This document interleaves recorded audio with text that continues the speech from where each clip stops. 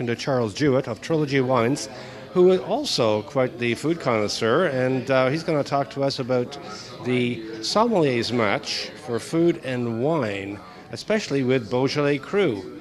Hi, Charles. Welcome Hi. to Expert Village. Thank you, Chuck. So you were telling me about the fine food being served here, and let's say you were a sommelier. What would you serve with the Cru Burgundies that we were having, or not Burgundies, Cru Beaujolais? Beaujolais we're having, but they also can be called, as you found out, Burgundy. They can indeed. Yeah. What we decided to do is to take a classic menu from Beaujolais. So this is food that you very seldom see outside the region. So we have sow's ear, crispy sow's ear, served with lentils. With that, to start off with, I think probably of the ones we had today, Chuck, Juliana's would be the best one with that.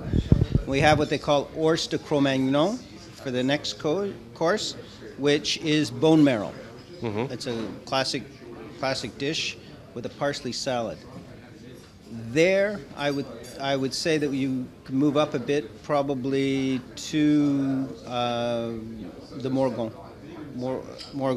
And finally, we have beef cheek, which is a classic dish in Beaujolais.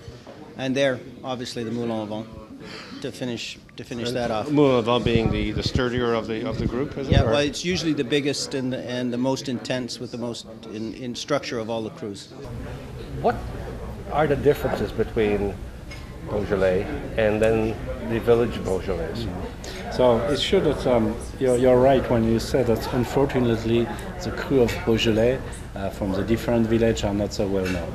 I think it's because the name of Beaujolais was pushing, but not enough the name of the cru. So the difference is that without to be pretentious, the cru of Beaujolais are high-class Beaujolais. But Beaujolais or Beaujolais Village are very interesting wine for every day, for drinking wine with friends. When you start to visit the cru of Beaujolais, you will have more sophisticated wine. So there is 10 difference, and you know that in Beaujolais we use for the reds only the Gamay grapes, but there is really 10 different wine due to the difference of the soil, especially.